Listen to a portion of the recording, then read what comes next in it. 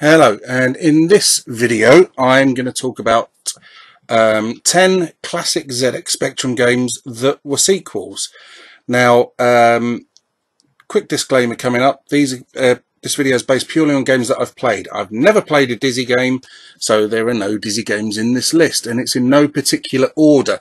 So first we've got Jet Set Willy, obviously the follow-up to Manic Miner, classic platforming action from Matthew Smith Software Projects 1984.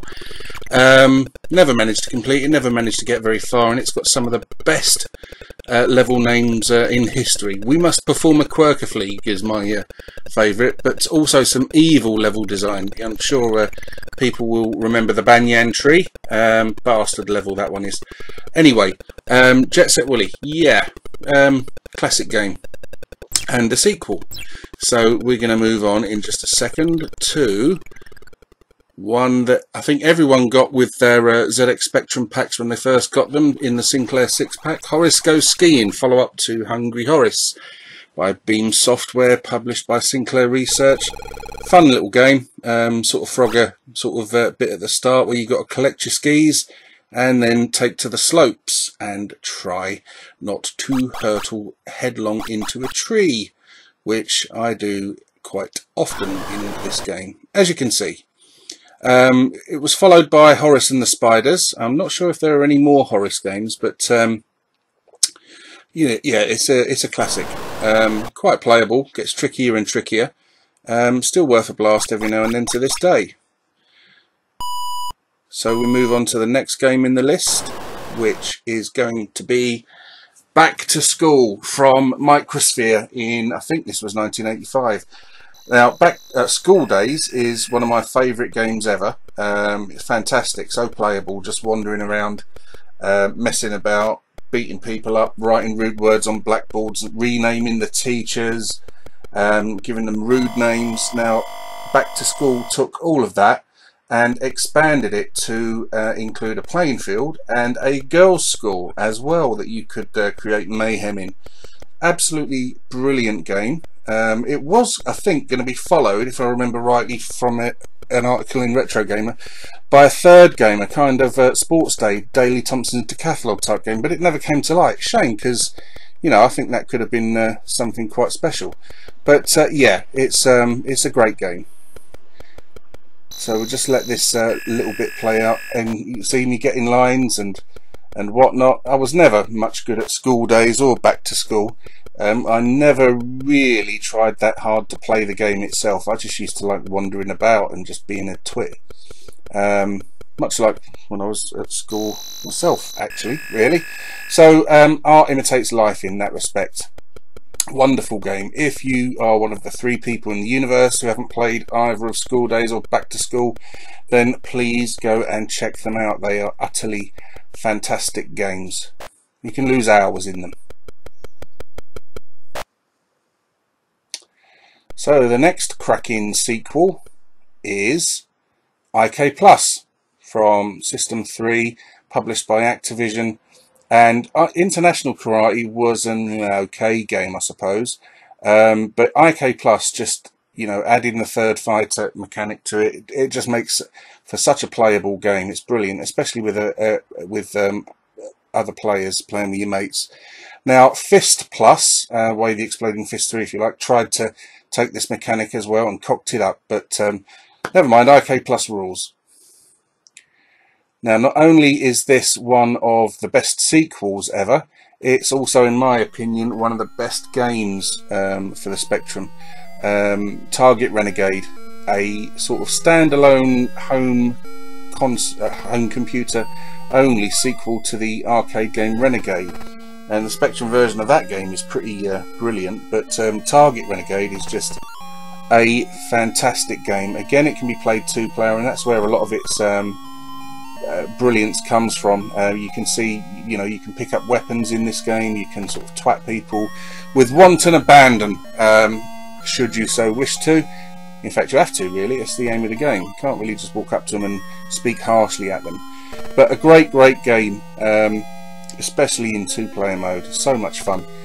It is kind of hamstrung by the fact that its own sequel, Renegade 3, is completely fucking awful. And there's no other way to describe Renegade 3. In fact, let's erase it from our memories. Okay, so moving on from Target Renegade, we come to Action Force 2. Now, I didn't like the first Action Force game at all, really. I thought it was a bit mediocre, but Action Force 2 is fantastic. It's brilliant, so much fun to play.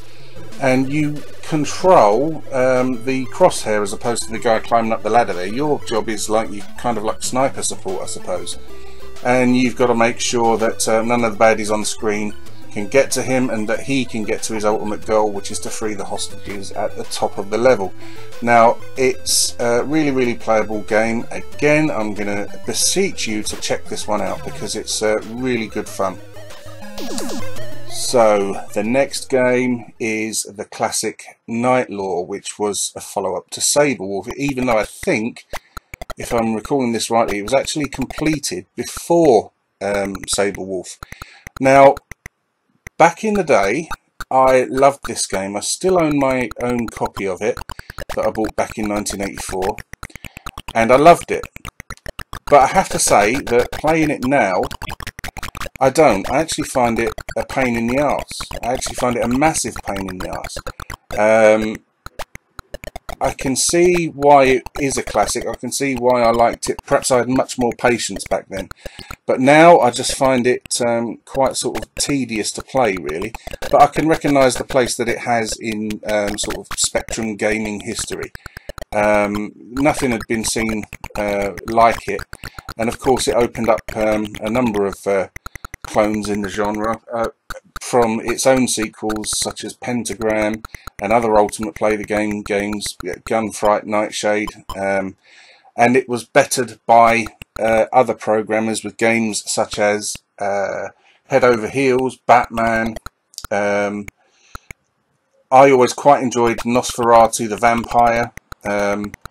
La Abadía del Crimen is supposed to be brilliant, but I've never played that. I'm going to get round to playing that eventually one day.